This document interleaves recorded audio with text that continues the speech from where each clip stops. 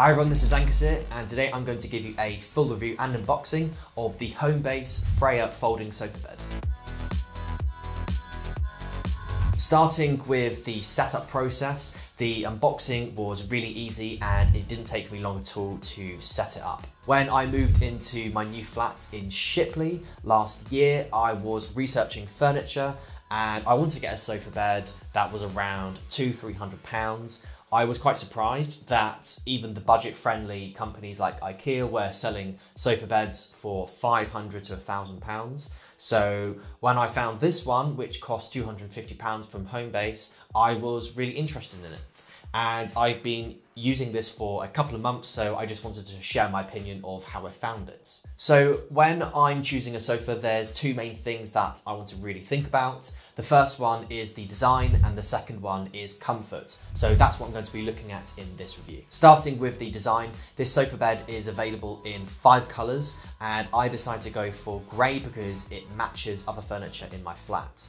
I really like the design. I live on my own and also the design is quite compact, so it doesn't take up much room in my flat.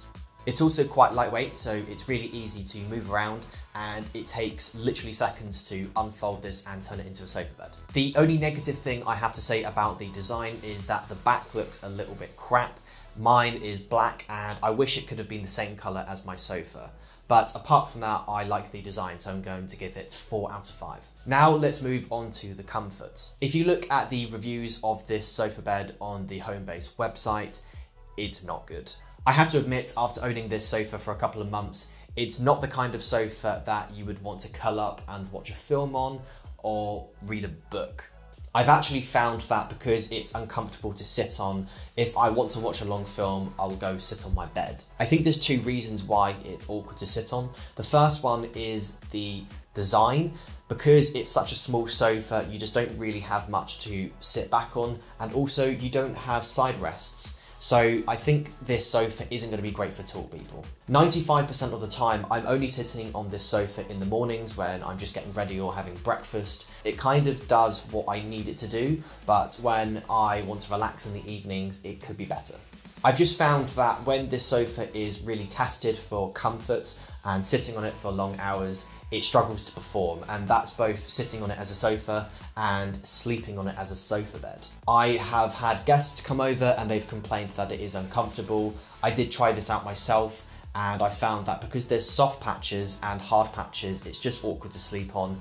But I found the way to get around this issue is to have a mattress topper. I just bought a £30 mattress topper off Amazon and this resolved the issue. I think in terms of comfort, this sofa has a lot of areas to improve on, so I'm going to give it 2 out of 5. This sofa bed is one of the cheapest you can buy, so I think it's important to consider where it sits in the market.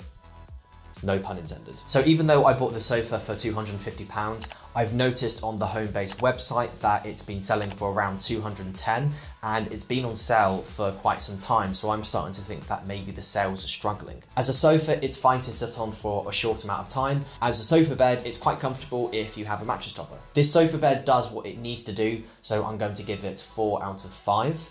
If you're one of those people that want to sit on a sofa for several hours a day, then this just simply isn't the sofa for you. But if you're only going to sit on it for a short amount of time, then it's going to be fine. So I hope this review was helpful. If you did, be sure to give it a thumbs up and thank you very much for watching.